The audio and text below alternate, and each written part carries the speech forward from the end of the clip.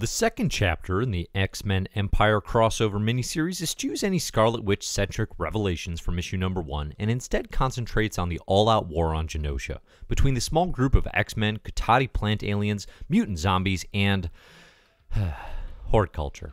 Today I'll answer, does this issue work, and is the Empyre crossover worth your time as part of the Dawn of X reading?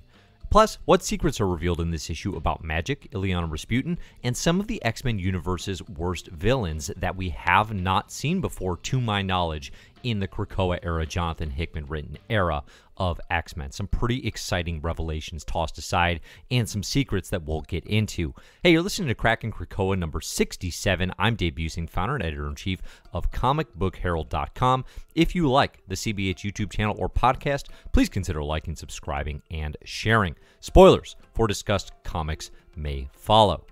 All right. Empyre X-Men number 2. This episode of the X-Writers Jam Sesh is by Gerry Duggan, Ben Percy, Leah Williams, and art by Lucas Werneck and Nolan Woodard, with letters by Clayton Cowles. It picks right up where we left off in the Hickman-written first issue, with Hordeculture grabbing samples off the Cotati invaders and using a pheromone spray to make Angel and Multiple Man their puppets. Essentially, they are able to convince them that they are not the elderly ladies, but they are younger, and I guess more attractive to the likes of Angel and Multiple Man. The use of Hordeculture here, introduced in X-Men number 3, really feels like a dead-end gag that swings and whiffs throughout the issue. I think in many ways, you know, when we have these sort of older or middle-aged writers writing teen heroes, you know, so like the Champions very recently in the Marvel Universe is a good example. A lot of times it can feel like it's this stilted dialogue that doesn't feel natural, right? It's a writing of an age or of a personality that doesn't feel like you necessarily know how to write that. Same thing applies here, I think, with Hordeculture. It feels like younger people, middle-aged people, desperately trying to write hip elderly ladies, and man, it just does not work for me. One of the very few upsides is manipulating Warren Worthington into Hordeculture's own personal himbo and getting him to croon Neil Diamond above the Genoshan battlefield.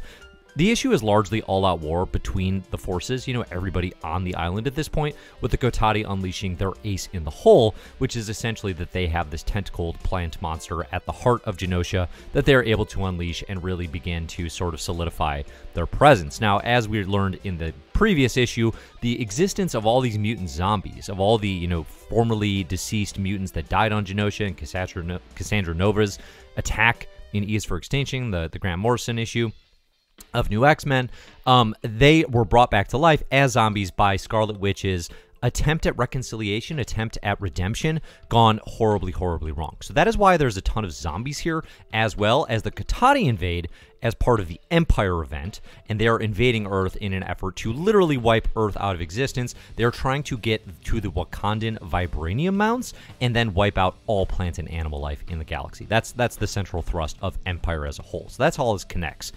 Hordeculture, they prevent backup back to Krakoa for Angel, Penance, and Magick, who are the X-Men and Multiple Man, until finally Black Tom cracks through using the pollen in the air and turns into wee pollen baby Black Tom, which is quickly up there with Amazing Baby and Jeff the Land Shark for cutest new characters in Marvel. I definitely really enjoyed seeing Black Tom turn into this tiny little pollen baby, and he shows up and he is then able to connect back to Krakoa, which will ultimately, I think, help out the X-Men and, in fact, Hordecultures, who they kind of need to ally themselves with. The central action is kind of a disappointing wreck.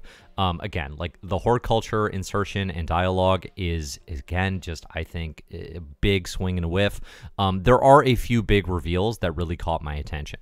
The first is Illyana Magick really takes center stage here, and her connection to Limbo is very, very firmly established. They need help, right? They can't get to their Krakoan allies right away, so what does she do? She reaches out to Limbo and all of the demons that she controls and sicks them essentially on the plants and the zombies. I think this is a thing that has been fairly uncertain for me throughout the Krakoa era, given Illyana Rasputin's, you know, recent history.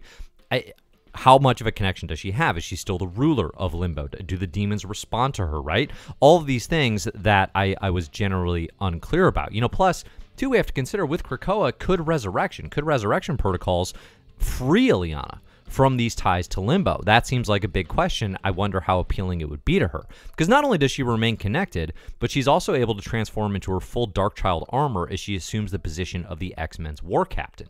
You know, so she is going full Darkchild, full control of demons here. This is a fairly big revelation. I don't think this is something that has been confirmed in X-Men. I don't know that she definitely has the Soul Sword, but this makes it seem like she must, which I think could be something that could interestingly play into Ten of Swords, which is on the horizon. Plus, we haven't really gotten to see a ton from the Krakoa era team's captains in actions, even though they were designated alongside the Quiet Council. You know, X-Men number 4 with Gorgon and Cyclops kind of notwithstanding. So good to see Illyana as the X-Men's war captain really taking charge. And she calls for the presence and all available psychics to come and help the team, quell this uprising, this war on Genosha.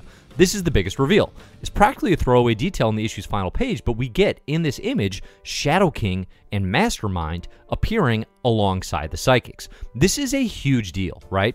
To me, at least. These X-Men villains have extraordinarily bad histories with, the X-Men franchise. It's a very big deal to see them showing up in this splash page. I've talked before about Shadow King being, kind of the arch nemesis of Professor X, right? This extreme villainous, mutant.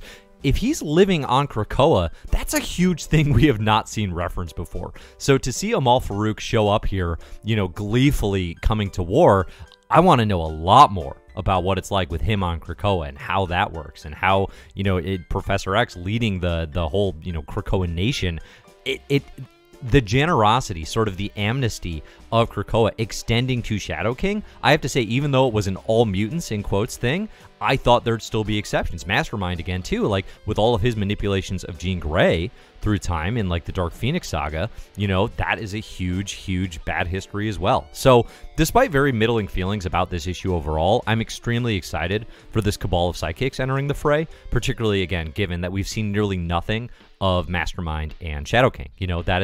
That is an interesting unit. And again, I'm not even talking here about the presence of Exodus, Mr. Sinister, Lady Mastermind, the 5-in-1, right? All these other cool characters that are there. Quinn Quire, of course, who will almost certainly get killed because he can't seem to avoid it in the pages of X-Force. So this issue, again, I don't think it was fantastic, but it does continue what has been a very interesting miniseries. I think it's very essential to enjoying the Dawn of X, given the revelations of Scarlet Witch in Empyre X-Men number 1, and now given these, again, casual revelations of Shadow King's presence on Krakoa, of Magick's connections to Limbo, and the fact that she is still very much capable of Darkchild armor. It's very interesting. So next time, the Krakoan teases that Empyre X-Men number 3 will be a psychic showdown, which, again, I'm super excited about. I do have to call out, the Krakoan is spelled out in English text, and I, for one, am not having it. Keep that in Krakoan. Let us translate. I've got my little cue card right here. It is probably the most used item on my desk. Don't give that away. Come on. I understand it for marketing purposes, that you'd want to entice, more readers to continue reading. But let the true Krakoans translate on their own, right? All right. Thanks, everybody, on patreon.com/comicbookherald for supporting Comic Book Herald endeavors such as this here video. And thanks to everybody who checks out all my content. Again, I'm Dave. You can find all my writing at comicbookherald.com. You can find me at Comic Book Herald online. And look for the best comics ever and My Marvelous Year podcast for podcasting. And again, if you like the YouTube channel, please comment on your thoughts. I'm curious, thoughts, theories, ideas. I get some great feedback from all of you, so I super enjoy that. Definitely let me know what you all think here in the comments. And again, if you like the YouTube channel, please like and subscribe. It helps me a lot in terms of motivating me, for one, and also just continuing to reach new people, which is quite useful and nice. So thanks everybody for listening, and as always, enjoy the comics.